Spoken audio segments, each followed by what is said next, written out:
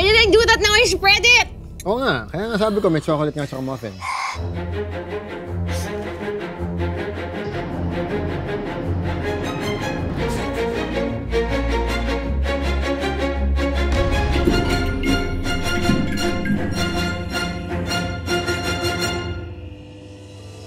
Hey guys, it's Sam YG and you are on Hot Ones, the show with hot questions and even hotter wings. And today we have a very special guest, singer, actress, TV host, writer, entrepreneur, Karil Tatlong Hari Yuzon, or simply Karil. Welcome to the show. Hi, Sam. How are you doing? Good. Hungry. Perfect. How's your spice tolerance? I don't wanna tell you too Ano na much. lang? Para I'll surprise you.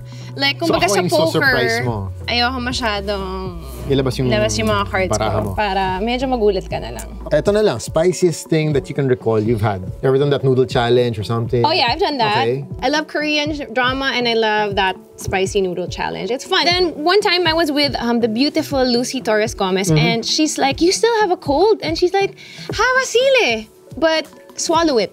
Don't chew on it. Okay. How does that work for you? Vitamin C.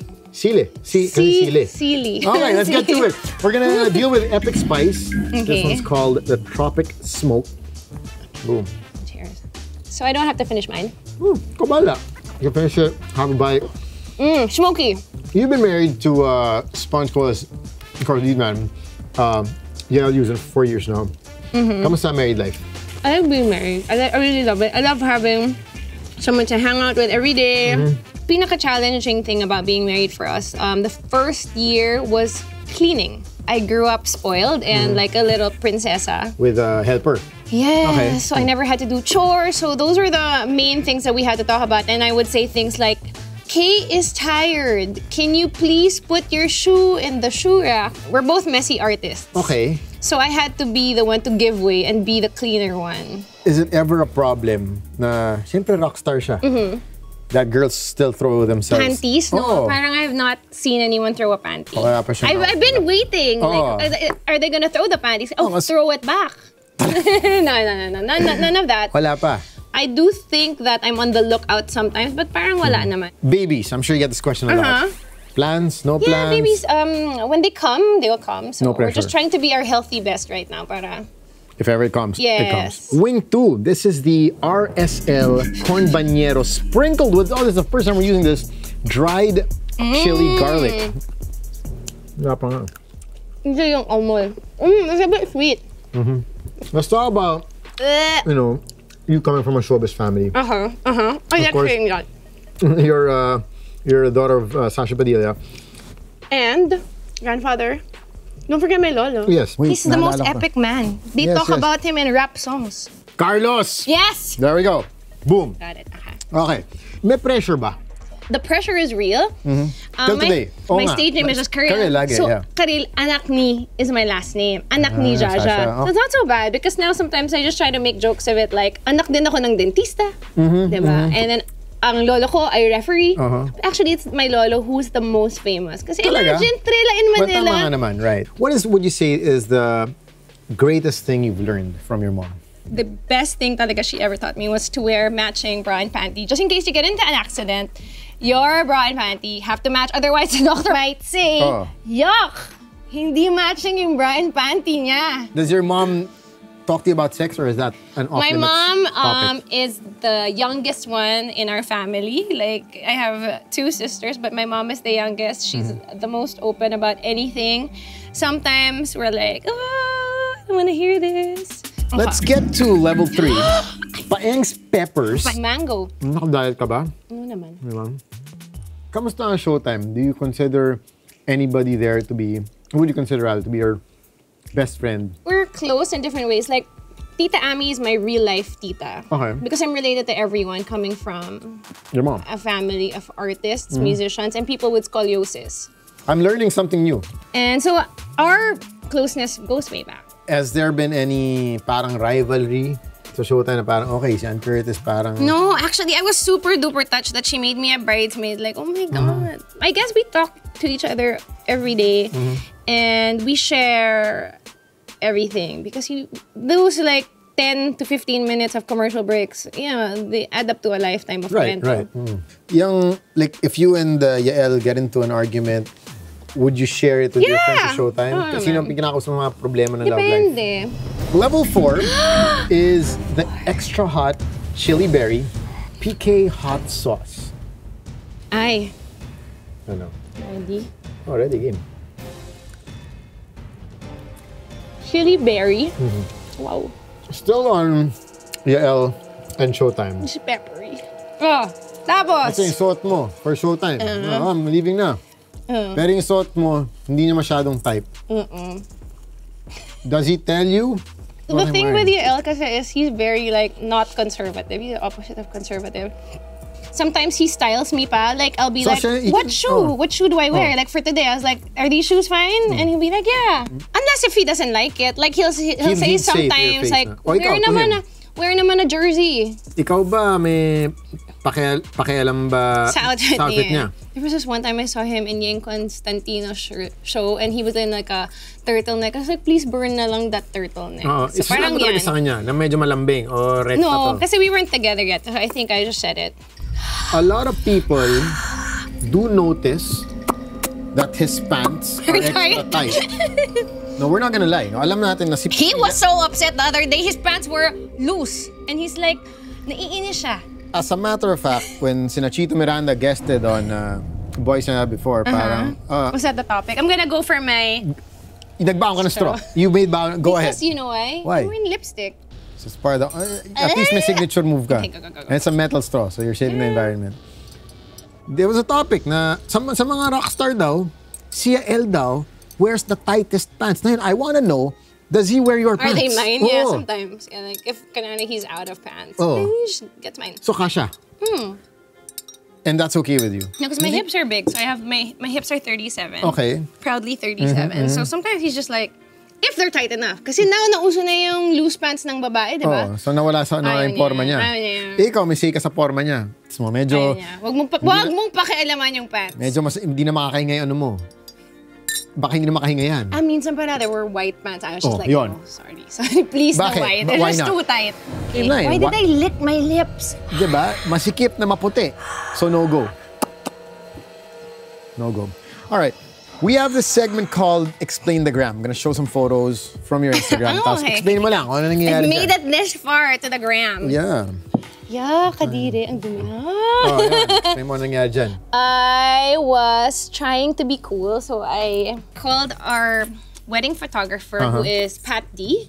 This is me at a wedding in my black outfit because I was Kasi trying yun yung so much style to blend in yan and talaga not be style yan. distracting. Oh. So my homework was to take photos of the groom. So we're supposed to wait for the groom Parang to cry. ano ka niya, apprentice ka niya. And I had like parang a long lens, like this. She's like, nakabang ako dun sa groom. No, umiyak. And the groom cried, money shot, cha-cha-cha-cha-cha. This. So feel ko, I'm with the like highest paid Of course. team of That is photographers, true. pero That is wala true. akong bayad.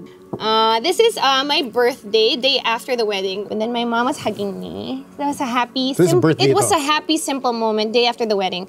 But that was my dream wedding. Oh, that's Mrs. Oliven, Dandan Cabrera. Wow, you remember Of course, this is Mrs. ano. Oliven. Sino siya? She is the president of OB Montessori Center. I was the valedictorian of Green Hills branch. So matalino ka? Of course.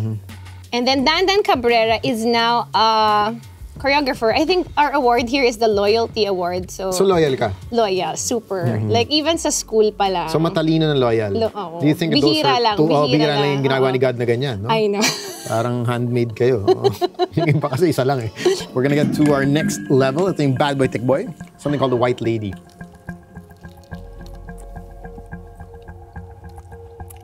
Easy. Easy. Easy. Alright. Your parents separated and you stay with your dad. Wow, you asked me this. Was While that a eating choice? a chicken. Was that a choice? I don't. Well, I was like 6 or 7, so that's not really like one of those things you choose. Was it hard growing up without your mom? We have muffins or chocolate there. Why did I do that now? I spread it. Oo nga. Kaya nga sabi ko may chocolate nga sa muffin. Yeah. So how was that? In time, I understood like what he did that for. I went through a lot of family healing, just in case you were wondering. Okay. Healing of the family tree. Okay. Oh, the whole tree. Yes, Both sides. Okay, let's say may mga babaero sa family tree Okay, niyo. hindi naman. Okay. Let's say Kunyari for example's sake. Example lang. Ikakat mo ngayon yun para yung good traits lang yung nag-trickle down. Ano, family of singers, family of doctors, family of babaeros. You cut the bad, you retain the good. Kunwari, Okay. spicy, pogi, whatever, Okay, right? okay. You do realize hindi nakakatulong paghipan sa cookie, no? Pero inihipan mo yung cookie. Hindi kasi yung air, the oxygen. Oxygen. Wala power. Ako go. And then, ask me more. Ayun, so how was that for you? How did you reconcile everything? When you are stuck like in a spiral, like hindi nahihil yung, bakit di natatapos yung pain? Parang ganun. Actually, you can hear it in my song, Under the Lights. Because it was like, why does it still hurt? Because it's like sometimes Tagal na. you try to forgive and forget, but why does it hurt? Like after so long. So yung pala, you have to go through healing. Like if little wounds, like my tongue, Right now. need like professional medical care. Okay. What about your heart? Tama. I mean, we joke about it a lot because of, hugot or whatever, but it's a valid concern. How close are you to your half-sisters? Well, hello. Yeah. Okay. But of course, everyone's already working and we never lived together. After your breakup with Ding Dong Dantes was super publicized, nag-healing ka rin ba pagkatapos nun? That's Sa all- Baguio. Sa Baguio na naman. Am I answering? Do I have to answer? Siyempre. How many days does it take to heal a broken heart? Oh my God, I went there. Okay, this is my outfit. So I left the house in Islander chinelas. Kasi wasak. Ito yung wasak level. Tapos, Parang woo. pangit mo, diba? But I think like one of the nicest things about it is that parang you forgive and then it comes to a point na my first thought will be like good things that he helped me with. So If there's one lesson lang, I'm sure marami yan, pero there's one lesson that talagang you took to heart and until today it's with you, what would that be? I can say that with full conviction. I'm the strongest person I know. Like freaking hot wear. Kaya mo to. Wala to. Shit, man. Oh, get right to it.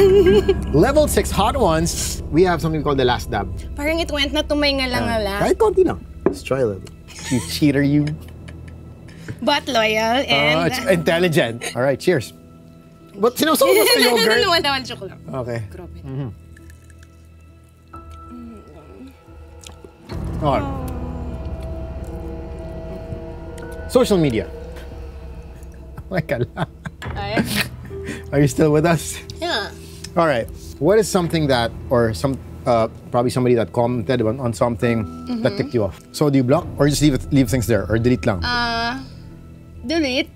Like I think it would be more painful if you gave them like the time of day. Let's get to your new song. Dami mong tanong eh. I Love Ya. What was the premise of the song? I mean, great video. Thank you. Directed by Quark Canaris. One of the things I like to do is to be kuripot. So instead of buying a gift, I like to make songs. Okay. Because it's cheaper. And it's free. more meaningful. It stays No, forever. it's just not even the meaningful part. It's just cheaper. Oh, so Than doon tayo buying a sa... gift. Okay, Yeah. okay, This is sa a stingy part. practical Okay, right, sige. yeah. So was that a gift for someone? For Yael, of course. So Yael starts to grow out his hair, and oh my God, he's so cute. Gusto mo yung look niya? I know. I love your style. I love your hair. Okay. I love the way that we go. Those are the words. Yael writes a lot of songs, and he has a lot of hits. And honestly, I just want to beat Sponge Cola. So may competition? Ganun Yeah. yan. Okay. Every time I meet people, I'm like, hey, can you like my page on Facebook? Because I'm Correct trying na to. to beat Sponge Cola. Ilan ba followers si Sponge Cola? 2 million. Ikaw? 300,000. Ang kulelat ko siya. 2 million, 300,000. Hindi naman masyado Ang malayo. layo, Spotify. Ang layo ko pa, Sam. Please Okay. like my page. Spotify. Spotify. Nasa 30,000 na ako. Nasa 1 million na sila. Na sila. Ang Okay. layo ko, guys. Na love is, Ano story niyan? Oh, ano yung kilig level when, let's say, like a super rock star, made a song for you? Or competition pa rin? Parang, no. I mean, I really like being a muse. And I like that he's also my muse. Diba? I mean, complement each other. yeah. I mean, I like being an inspiration to people. Okay, wow, look at you. You go, girl. So, Karel, congratulations. What's my You got award?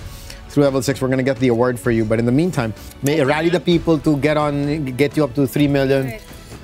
What do I Do you want me to say? give you a 3, 2, 1 countdown? Yeah. Like, All right. Para There I you can go. go like that. Okay, 3, 2, 1, action! Yun, boom. I just survived the Hot Ones 6-wing challenge. Hindi po ako pinawisan. Sam YG, paki-close up yung pawis niya, please. Too hot for you. The aircon is, not working too well today. Yeah, because I survived this challenge. Please check out my social media accounts. My new music video for I Love Ya is out. It's on my Facebook page. It's We Love Karil. Naku, ang messy pala. Because my YouTube page is Karil Mundo. And my Twitter and Instagram are both Anna Karil. There we go. Karil, thank you so much for being on the show. Thank and you. Best of luck with the song. I didn't touch my eyes. I'm so smart. Thanks for the warning. This has been Hot Ones, a show with hot questions and even hotter wings. That's been Sam YG.